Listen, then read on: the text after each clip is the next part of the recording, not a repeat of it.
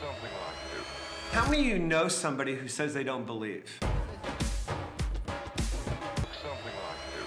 That's the person that Jesus got. I mean, not only did Jesus get that person, but that person actually liked Jesus, wanted to be around Jesus, wanted to hear what he had to say, would bypass all religious groups and all the religious talk, but they would show up in crowds to hear what Jesus had to say and see what he was doing. And not only that group, but even all of the people who spent life safely within the walls of religion, they wanted to come and see too. He says, this is Jesus, not something improved, but something new. Not a way back, but a way forward. Not more religion, but the gospel. Not just for one group, this is for the world. This is for the nations. This is for all people. It's where hate and violence and lust don't control us. This is gonna change you. This is gonna bring heaven here. This is gonna be what we need. And this is what Jesus says. And Matthew invites you to come and see that this is Jesus. All right, how we doing at 11:40? Come on, so glad to see all of you. And those of you that are watching online, this is so cool to be here. Thank you for making it out here in the snow. You are the real troopers, and you made it. Glad you're here safely, and hopefully you're having some fun with family and in the snow and staying safe and warm and dry. I went outside this morning, and I was trying to clean off my windshield on my car, and I didn't know it was that thick. So I had this little broom, and I put it on the windshield, and the broom disappeared. So I'm like, okay, I'm gonna be here a while. So cool to be here, and I'm excited about this series. This is Jesus, and we've been in the Gospel of Matthew, and it's been so exciting for me and for us to kind of revisit our theology, revisit our Christology, revisit all of these ologies that shape who we are as human beings. But not only that, shapes how we see the world and how we follow Jesus in the context of who we are. And so we've been in this series, and Matthew's helping us see that everything that points towards hope and healing and restoration and transformation is Jesus. And I don't know what you brought in here today. I don't know what cares of life that you walked in here with today. But it's my prayer that as we leave, you would see those cares and those concerns through the lens of Jesus. And know that there is hope. Know that there is light. And know that there is another chance. Last week, we started out with the Sermon on the Mount, which is Jesus' best sermon ever, the manifesto, where Jesus gives us these teachings that are the most quoted throughout Christendom. And we started in chapter 5 with the Beatitudes, these divine blessings that show us how to live. Not only that, Jesus gives us insight on our relationships and how to manage that. But not only that, he shows us what true generosity looks like. And as a church, we say you don't give to the church, you give through the church. And it's through your generosity we're able to have life transformation in our city. Then at the tail end of chapter 5, Jesus shows us what it looks like to love our enemies. Love our enemies. I don't know about you, but I skipped that section. Anybody else skip that section? Loving our enemies. That can be very difficult to love our enemies, and we can only do that if we follow Jesus and his leading in our lives. And today we're going to look at Matthew chapter 6, and I'm excited about Matthew chapter 6 because we see chapter 5. Jesus is going to take even a deeper dive in chapter 6 and peel back the layers of the onion on what it looks like for you and I to get to the core of being on this mission with Jesus. He helps us see what it looks like from a place of spiritual authenticity for you and I to follow Jesus with who we really are. And so what is Jesus up to in chapter 6 of Matthew as we take this deep dive? He's up to this. For those of you taking notes, Jesus provides spiritual practices that protect your soul. In Matthew chapter 6, in the Sermon on the Mount, we're going to look 3 parts. Jesus provides spiritual practices that protect our soul. This word soul, a loaded word, a lot of subjectivity to it. And I can probably interview many of you, and you would have a different notion of what this word soul means. For some of you, it's James Brown, Aretha Franklin, and Motown as we think through soul. And everybody under 40 is like, who is James Brown and Aretha Franklin? See me in the lobby. I'm showing you my age. What is your soul? Matter of fact, how is your soul? How are you doing really on the inside? Doug Fields, author of the book Refuel, he says this about your soul. Powerful quote. He says, your soul is the invisible, eternal part of you, the part that connects with God. He says, your soul is the real you. Who are you? Who's the real you when nobody's around, when you're all by yourself? Who is it that shows up? Who is it that's on the inside? Many times in our lives, we have this outside part of us, but with that, we have the temptation to mask who we are. And Jesus is going to help us see this morning how we take off that mask. He says in Matthew chapter 6, verse 1, as we dive into part 2 of this Sermon on the Mount, he says this: "Be careful not to practice your righteousness in front of others to be seen by them. If you do, you will have no reward from your Father in heaven." He says, so when you give to the needy, do not announce it with trumpets, as the hypocrites do in the synagogue and on the streets, to be honored by others. Truly I tell you, Jesus says, they have received their reward in full. Jesus brings out a key word that we're going to unpack here for a minute, and perhaps you've heard it before, this word hypocrite. Hypocrite. Anybody ever heard of the word hypocrite before? Anybody ever call anyone a hypocrite? Don't raise your hand. Don't raise your hand. I think at some level, all of us have an awareness or a notion of what hypocrite means. And I looked it up for the textbook definition of hypocrite, and it's profound. A hypocrite is simply this: it's an actor or actress or a stage player. An actor, an actress, a stage player, somebody who puts on a character. Somebody who's acting, somebody who is portraying something that's different than on the inside. Maybe you say it like this: a hypocrite is somebody who practices one thing but preaches another. A hypocrite is somebody who has this facade on the outside, but on the inside, there are things going on. Ran across this quote from Paul Franklin Watson, who was a Canadian-American marine wildlife conservation and environmental activist. Say that 5 times. He said this about this notion of hypocrite or hypocrisy. He said, everybody is a hypocrite. You can't live on this planet without being a hypocrite. And I know there is tension in that quote, and I'm sure it's open for healthy debate. And for the sake of argument, let's say that everybody on the planet is not gripped with hypocritical ways, but I would offer this morning: maybe you, maybe I, perhaps are tempted sometimes to have hypocritical ways. Let me ask you this way: have you ever been tempted to wear a mask? Have you ever been tempted to hide what's really going on the inside? Have you ever been tempted to expose the gap between our motives and our actions, our public life and our private life? If we have on this mask, we'll be doing our good deeds for the wrong reasons, so we can get the credit and get the personal accolades. In your notes, it says, good deeds are intended to announce the kingdom of heaven, not to gain the admiration of others. Our good deeds that we do as followers of Jesus are to announce the kingdom of heaven, to announce that there is a new sheriff in town, to announce that there is a new regime, a new way of doing business, and his name is Jesus. And I get it. I'm an only child. Are there only children in the room? Only children. There we go. Hey, let's unite. Only child small group right after this gathering. Let's unite and support one another. I love attention and I love personal accolades. So I have to be careful that I don't do my good deeds in church so I can get all the credit. No, I don't get all the credit. Jesus gets the credit. Ken is not the hero. Jesus is the hero. He's the one that has the cape. And as a church, we're committed to loving our city. We say that good deeds lead to goodwill, which leads to the sharing of the good news, which leads to gospel transformation. We say that we love Silverdale, we love Bremerton, we love Port Orchard, we love Paulsbo, we love Squim, we love Belfair, North Mason, and the list goes on and on and on. But those good deeds are to announce that Jesus can change lives, not so that Ken can get a pat on the back. And Jesus helps us get to the core of why we do what we do. He helps us get to the core of what it looks like in protecting our souls as we are on this mission. He even does it with spiritual practices. Let's pick it up at verse 5.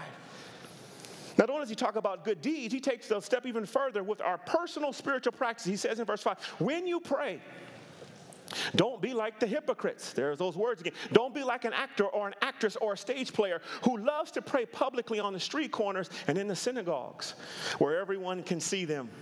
I tell you the truth, this is all the reward they will ever get. Then Jesus equips us on what this looks like. He says, but when you pray, go away by yourself, shut the door behind you, and pray to your Father in private. Then your Father who sees everything will reward you. There's an open reward. And Jesus is not suggesting that we don't have corporate prayer and have prayer moments, but he's saying when you pray, you do it from a place of authenticity. And if you are tempted to pray so people can see you, he's saying you need to go off by yourself, shut the door so Jesus can see the real you. What does this private prayer life look like for you today? Prayer, this conversation with God, this act of meditation, this act of worship. I don't know what your prayer life looks like. It looks many different ways. You can pray how God is leading you and how you are wired to pray. And what that looks like, that's between you and Jesus. But I love what Charles Spurgeon says about prayer. He says this, true prayer is neither a mere mental exercise nor a vocal performance. It's far deeper than that. It is a spiritual transaction with the creator of heaven and earth. A spiritual transaction, think about that. A spiritual transaction with the creator of heaven and earth. When you and I have this moment where we spend time in prayer, spend time in meditation and fasting. What is fasting? Fasting is taking something that you think you have to have, like a cup of coffee, and saying, you know what? I'm going to take a break from that cup of coffee. I'm going to take a break from this food, whatever it might be, and refocus that energy to God and trust that as I refocus, I'm going to get new insight to move forward on this mission. And I know fasting is hard. One of the things that I struggle from fasting from is Krispy Kreme donuts. Anybody else? Krispy Kreme? That's the hardest thing, especially when my wife says, hey, let's go shopping in Tacoma. No, I'm fasting. I don't want to turn over in the Krispy Kreme store. Protect my soul. It's hard. I get it. But when we direct our attention, there's a shift. These spiritual practices of prayer and fasting are designed to shift your attention away from yourself and toward God. Every time that the attention is shifted on Ken, here's what happens. I wear a mask. Because people can't see the real me. Because if you saw the real me, perhaps you wouldn't want to be in community with me. If you saw the real me, perhaps you wouldn't be in fellowship with me or want to even talk to me. But when I shift my attention on to God, you don't see Ken, you see God working through me. And he gets the glory. Maybe this week you need to shift your attention, remove some distractions. And what's the reward of that? We're not just doing this for nothing. The reward for spiritual practices is a rich relationship with God. A rich relationship with God. Do you know that God honors a rich relationship with you? Do you know that God wants an up and close and personal, intimate relationship with you? That is why Jesus came. And Matthew helps us see that's why Jesus is here, because of sin and evil. That relationship was severed, and God says, no, I love my creation so much that I'm going to do something about that to bridge that gap. And Jesus comes, and when you and I say yes to Jesus, that relationship is mended, and Jesus sends his Holy Spirit so we can be on that mission with him to help heal this world. And yes, there is an enemy trying to feed our hearts and our minds with all these lies to stop us from reaching our fullest potential. I want you to hear today that Jesus is here so you and I can have a relationship with the Father. And don't let anything try to take that away from you. He desires a relationship. And with that relationship, here's the good news. We don't have to wear a mask because he knows who we are deeply. And so Jesus shows us what it looks like as we do deeds in the community from a place of authenticity. Shows us what it looks like when we practice our spiritual prayer to do it from a place of authenticity. But with that, if you're saying, hey, I still can't connect the dots, he takes it even a step further. Jesus teaches his prayer to help you go on the mission with him. Jesus teaches his prayer to help you go on the mission with him. We do not have to leave here empty-handed today. We do not have to leave here unequipped today. There is a prayer that Jesus shows us that can help us be on this mission. It can be said that all the teachings of Jesus are found in the Sermon on the Mount. And all the Sermon on the Mount is found in the Lord's Prayer. The Lord's Prayer, the model prayer. How many of you have heard of the Lord's Prayer before or seen it written? Maybe even know it by heart. Yeah, this Lord's Prayer, the model prayer that has all the components necessary for you and I to go on the mission with Jesus. Many different translations of this prayer. We're going to read it together in the NLT, New Living Translation. And it says this: pray like this. I love that. Let's park there for a second. Notice Jesus doesn't say if you pray like this. Even in the previous verse, he said when you pray. Jesus is saying prayer is a spiritual practice that you and I need in order to be on the mission. It's not an option. Pray like this. Our Father in heaven, may your name be kept holy. May your kingdom come soon. May your will be done on earth as it is in heaven. Give us today the food that we need. And forgive us our sins as we have forgiven those who sin against us. And do not let us yield to temptation, but rescue us from the evil one. Jesus provides this pattern for you and I for prayer. And maybe you're here and this is your first time in church. This is an excellent prayer to lean into, to help you get handles, to help you get framework on what it looks like to have this spiritual transaction with the Creator in heaven and earth, and to give you momentum as you move on this mission. As it was common for rabbis, Jesus teaches his disciples an actionable daily prayer to remind them and to remind us today of his mission. What is his mission? New life, people becoming the church on the mission with Jesus to do what? Help heal the world. What is this mission that we are on? We are on this mission to help heal the world with Jesus. So not only does God desire a relationship with you, he has a plan and a purpose for you to help with this reconciliation process. There is something that God's putting on your heart individually and collectively that is going to send you, that's going to equip you to help heal the world. Freedom February, many of you have leaned in on this help heal the world process. When you are in a place of authenticity, you have a mission that says, I'm going to help heal the world. Why? Because I'm free. Praying this prayer refocuses your life on God, his kingdom, his will, his provision, forgiveness, and his protection. Praying this prayer refocuses your attention on what God's will is, what forgiveness looks like. And maybe you're here and your attention is all over the place. This prayer is a prayer that can center who you really are. This prayer is a prayer that can get us refocused. And I was wondering as I'm looking at this prayer, how would Ken's trajectory change if I prayed this prayer every day? If I pray this prayer 3 times a week, and I'm believing this across all our locations, many campuses are represented here today. Thank you for being here. I'm believing 1,000 people are going to memorize the Lord's Prayer throughout this series and report back on the impact that it's having on your life as you are going on the mission with Jesus. We need something to keep us focused. We need something to keep us grounded. Why is that important? Because of worry. The cares of life can cause us to worry, and we need to have an anchoring foundation. Matter of fact, Jesus kind of concludes chapter 6 by providing freedom from your worry. Jesus provides freedom from your worry. What is worry? Worry is to allow one's minds to dwell on difficult troubles. Anybody's mind ever dealt on a difficult trouble before?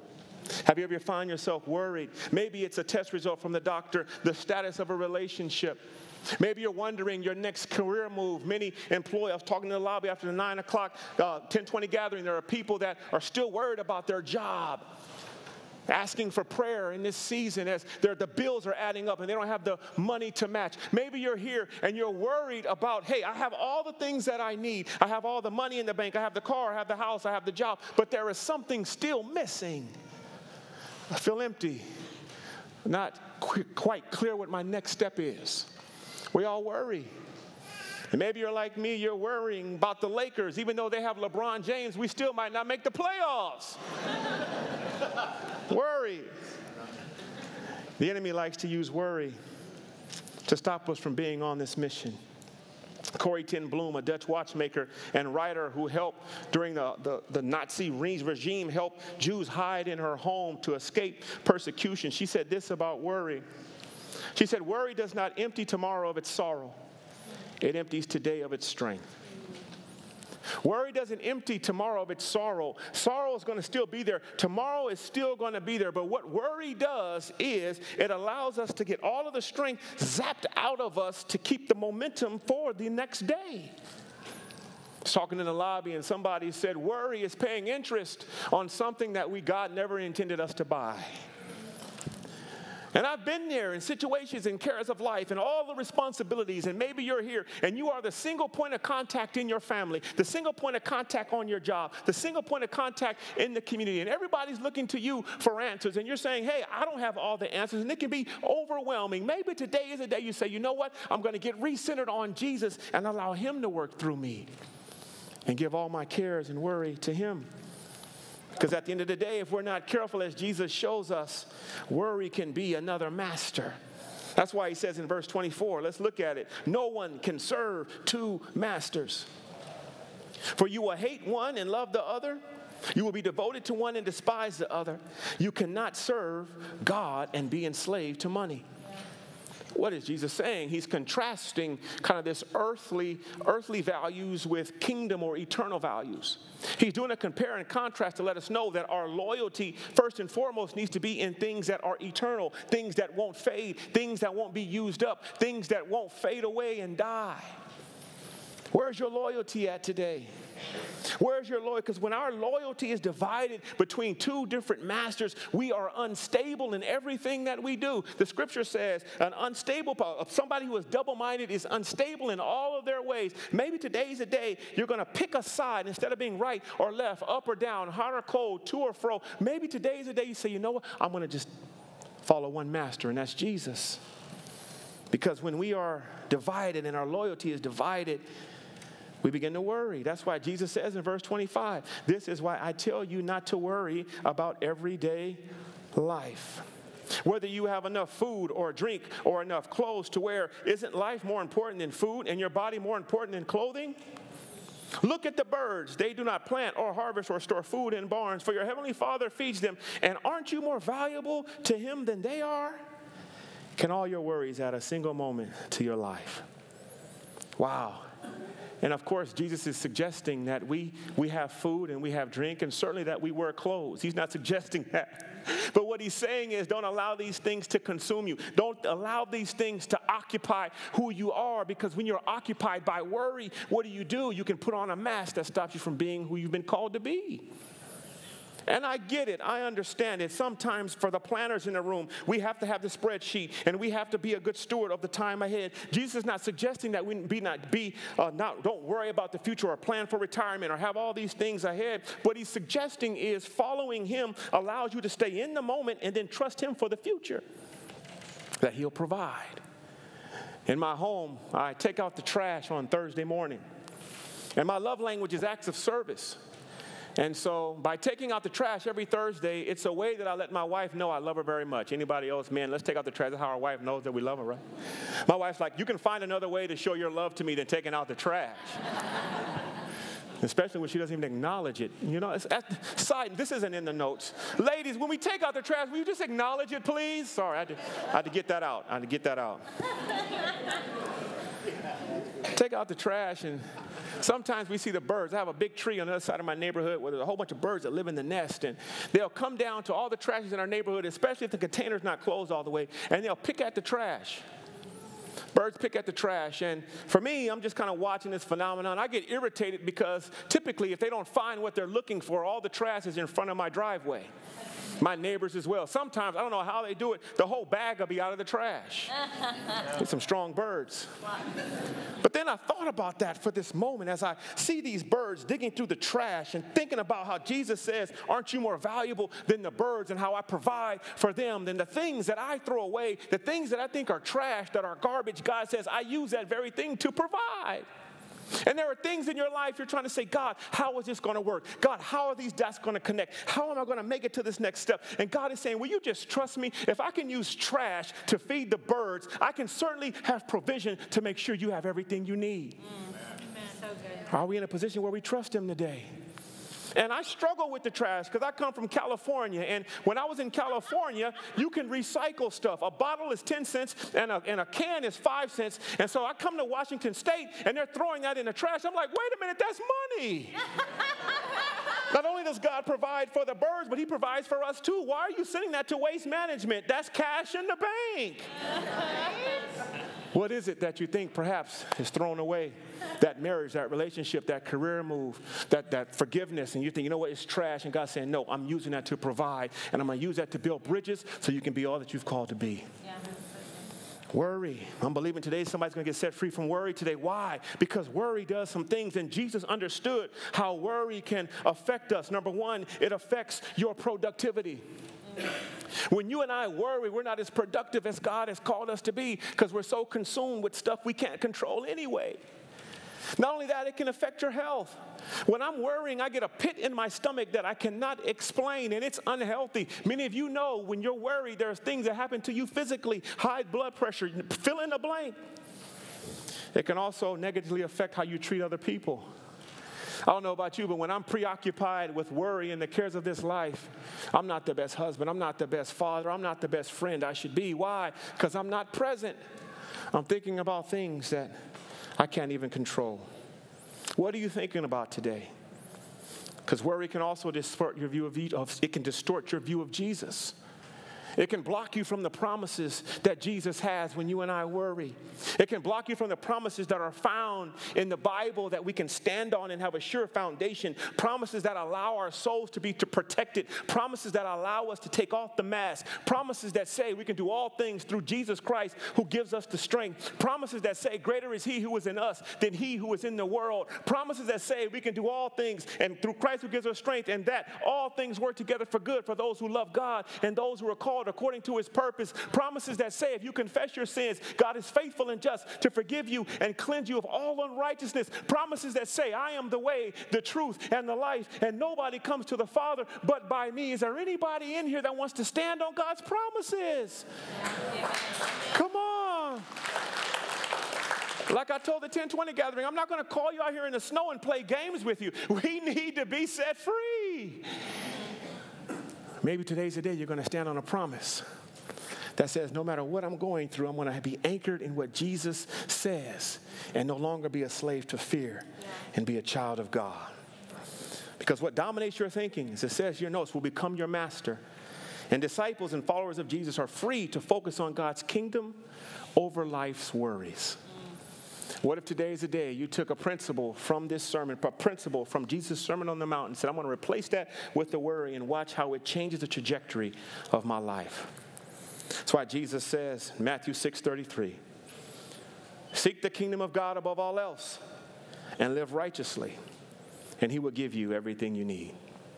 Seek first the kingdom of heaven and his righteousness, and he will give you everything that you need. Put first things first. When Ken's priorities are aligned and Ken understands who is first and who is center stage, there is this trust, this faith that comes that says, Jesus will give me everything that I need. It might not look like it. It might not feel like it. All the odds might be stacked against me, but I love following Jesus. Why? Because odds don't matter to Jesus. The odds of him on the cross not having the victory seemed like we had lost, but when he rose from the dead, he let the whole world know through the power of the resurrection, you don't have to worry anymore. I've conquered sin and the grave, and I can conquer whatever it is you're worried about. Yeah. Martin Luther says it this way: pray and let God worry. God's like, I'm big enough. I can handle this. Why don't you just give it to me? I'll take care of that. Don't allow that thing to immobilize you. And here's the difference. Here's how you know if you're walking in worry or a genuine concern, because I get the tension. There are things that are on our minds, but here's how you know the difference. Worry will immobilize you. Genuine concern will move you to action. And maybe there are some things you're worrying about, and maybe the shift may not be all the way to just forget about it. Maybe the shift is to say, hey, you know what? I'm going to take this thing from worry, shift it to a genuine concern, and then take action. And allow Jesus to make a way.